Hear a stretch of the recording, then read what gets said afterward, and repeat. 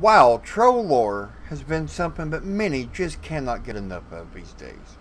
Today, we'll be taking a look at the troll tribes of the Garibashi, the Amani, and the Dark Spear.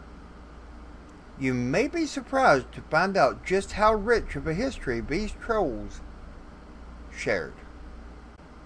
Now, if you're coming into this starting with this video, be sure to check out the other videos prior to this one above. The tribes had slowly rebuilt what they once had in smaller pieces. Centuries after the Great Sundering marked a horrible time of death and famine for the trolls, and the Garibashi worked desperately to make ends meet.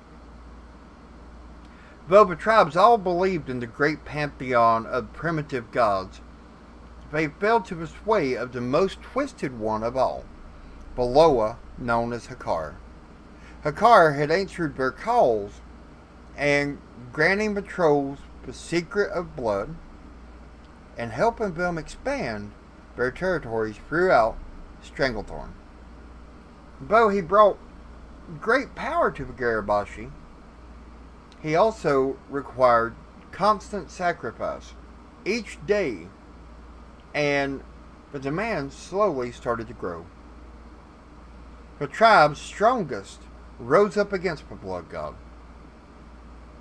The priests had been shattered by these efforts and broken into smaller groups. However, they did escape by fleeing into the Swamp of Sorrows.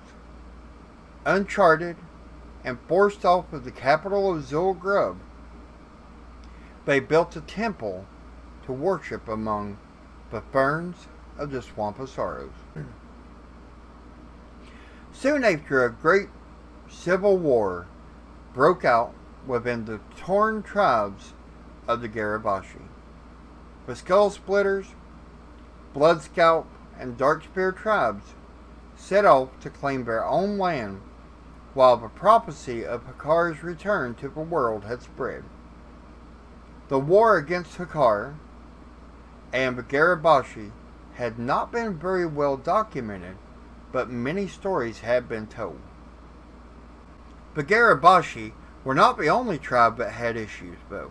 The Amani had been slowly crept upon by elven kind. The Quel'dorei high elves slowly advanced upon them, and the trolls had been overwhelmed. The two races clashed against each other, which marked a new war within the history of Azeroth. The Amani tribe of Zul'Aman hadn't gathered themselves to a major war in thousands of years. The High Elves brought their newfound friends, their new allies, to the war, the humans. Many Amani trolls did not survive, and many had died in battle or trying to flee. When the Horde landed upon Azeroth, trolls proved as a vital asset in fighting the humans and elves. Though the trolls were in no condition to fight, Orgrim Doomhammer found himself allied with the troll war hero Vol'jin, but abandoned the Horde when he did not send his forces against the enemy of the trolls. Now, the trolls didn't have much contact with the orcs until Thrall had left the land of the humans behind.